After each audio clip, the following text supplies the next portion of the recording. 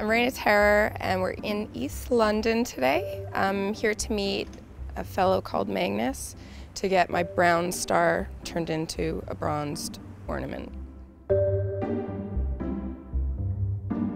I do like trying to experience new things, even if they're weird things. I don't want to get older and regret not getting my butt bronzed.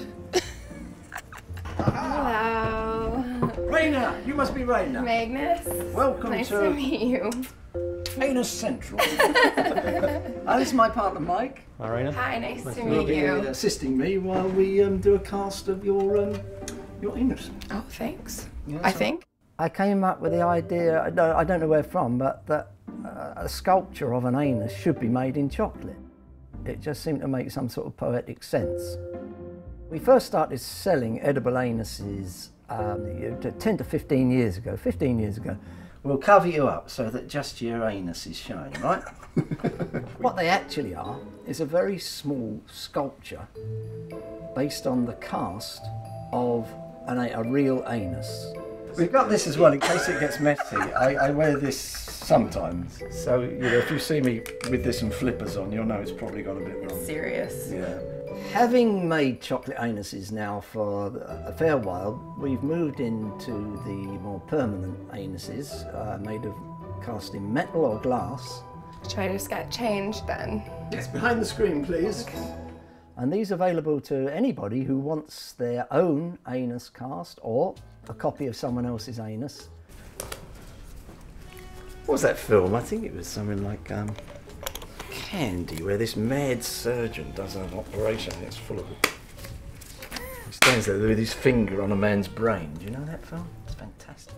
Oh my God. Ha! And everybody claps. Right, I'm ready. Bring in the patient. In terms of the casting process of the anus, I think in general, individuals are a little bit worried. Right, you know the position. Strike it up, get comfortable, that's the main thing, get comfortable. Get comfortable. My experience is that people who have had a casting don't find it very difficult. That's it, knees Is that back sufficient? There. That's good, that's good. Stay where you are, I'm going to move this. And fairly quickly their concerns disappear, and it can be quite an enjoyable occasion. This is the weirdest yoga position ever. You haven't moved too much, no?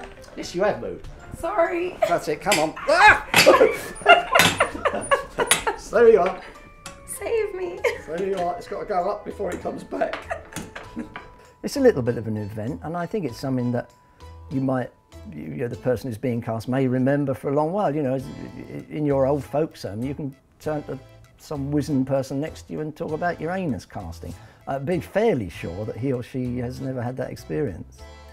Pull your butt apart a little bit, pull your cheeks apart. Okay. Go for it. Bit closer together. No. When you laugh, it changes shape. That's good. The first time I ever tried to do a cast of an anus, I tried to do my own. And I had to wait until my missus had gone out and my son had gone to school. And I went in the kitchen and I mixed up the alginate and I poured it into my bum. Well, I took my trousers off and put my knees either side of my head, poured this stuff in my bum, and it all ran past my nuts into my face. Don't move anything there. Yeah, I know, it feels great, doesn't it? So cold. There were some interesting failures on the way. You can't get it out your pubic hairs. It sets. It's horrible. Anyway, carry on.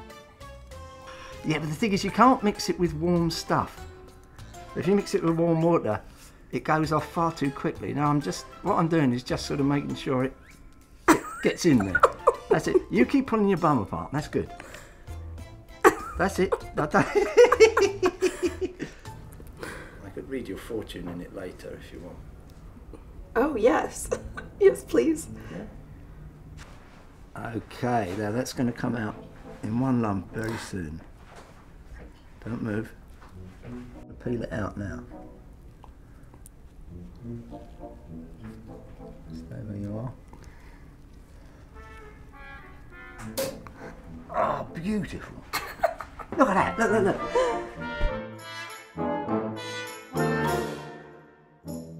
Dream anuses, God. I don't know, really. Can I see my designer anus now? Nice and well proportioned. Oh, hey you. Patrick Moore would have been good, but he's dead. Perhaps Patrick Moore's dead anus. That would be my dream anus. The anus of a fat corpse, like Patrick Moore. Would be marvellous. It'd be like a star, wouldn't it? And he liked the stars. He liked that sort of nebulous stuff. He could make them in something luminous, and you can put them on your ceiling. And that would be a real tribute to Patrick Moore, I think. Something like that. Nice and hard. Although it's still damp, it's as hard as it will ever be. So this is the time to take it apart and see what we've got. Yeah, it's the moment of revelation. That's in the Bible, isn't it? See, this is how it came out of you. That's what your bum looks like, except for that little knob. You haven't got a little knob. I have. Mike would now turn these into the finished item. We'll send it to the foundry, and you will have a bronze cast of your own anus. Yay! I've always wanted one. I'm pleased you said that. Okay, so it's 4 weeks since I saw my bum chum Magnus, and I just got this. It's my bronze brown star. And I'm gonna display it on my mantelpiece. I tell you what they're good for, chopstick holders. Because they got that dent in them, and if you can put your chopsticks in them, with the right sort of Chinese restaurant, we could sell loads of them. Coffee cups, we thought about putting one in the bottom of a coffee cup so that when you've drunk your coffee, it's just in there looking at you.